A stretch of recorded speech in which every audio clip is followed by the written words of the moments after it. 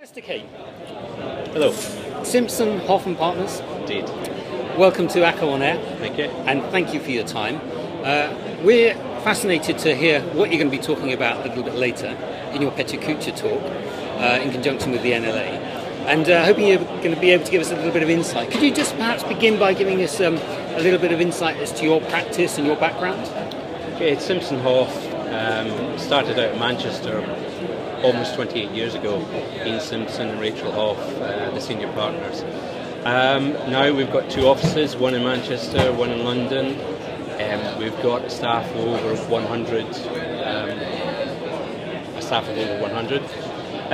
We're doing very large projects both in Manchester and in London. My background, primarily working in Scotland, but I've been working down here for over 2 years now. And I think, as we were talking about earlier, it was the work that brought me down here. An economic migrant. I think I said that, yes. But so at the moment, you're working on the Battersea project. I'm going to call it the Battersea project, and in the hopes that you're going to enlighten me a little further as to what all of that entails. Yes, because everyone says, "Oh, you're working at Battersea," I immediately think of the power station.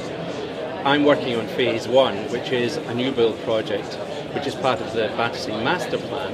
Battersea Power Station itself is Phase Two, and it's currently on site. You'll start to see the chimneys going down, or one of the chimneys going down. In the near future?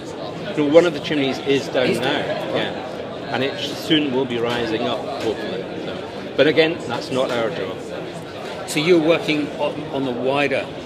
We're working on Phase One. There's a number of different phases. Phase One is a very large residential unit which sits between the power station and the railway line, if you're familiar with the site. So it's 850 units in total, so it's a very large development. That's Phase One? Phase One. And when can we expect Phase Two? Phase Two, they've started doing a lot of the works with the chimney, and that's going to take quite a while.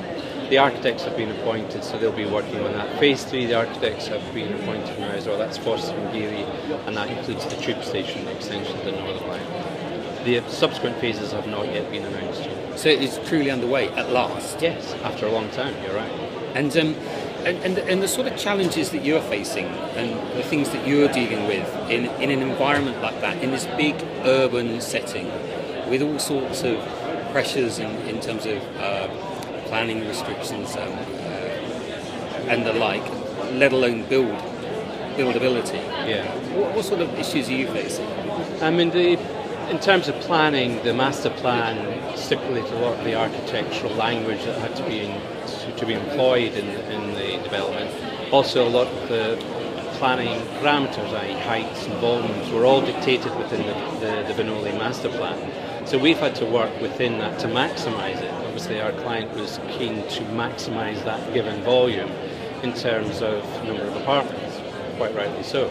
So we've been pushing that envelope all this time to that end. And the particular challenges you face, just... I think the particular challenge is part of the geometry of the building, because it's a very long building. It's over a third of a kilometre long, and it's 18 stories tall at its highest. It also, the stories slip and slide in relation to one another in 4-storey blocks, so that geometrically it's quite complex.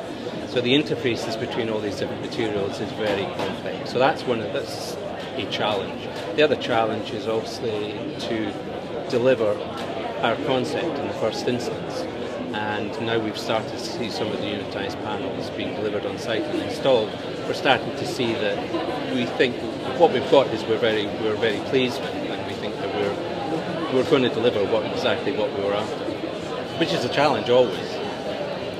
And that's really your particular function on working on the facade. Yeah, I'm the envelope lead, so anything involved with the external envelope of the building, I will be involved. And many won't realise it, but that's the most exciting part of the architectural project. I think I told you that earlier as well. Well, it's truly one of the most interesting projects in London, in the UK currently. It's probably one of the largest facades. I mean, there's 450,000 square feet of glass going into this building. Wow. I mean, it is an enormous undertaking. An exciting prospect, and thank you very much for joining us. There's a lot more we could talk about. We're going to pick up with your Pechacucha a little bit later. Well, I hope that goes well. And a big challenge in itself. That's another challenge. Maybe greater than the Battersea possibly. project. But we'll look forward to that and learning a little more.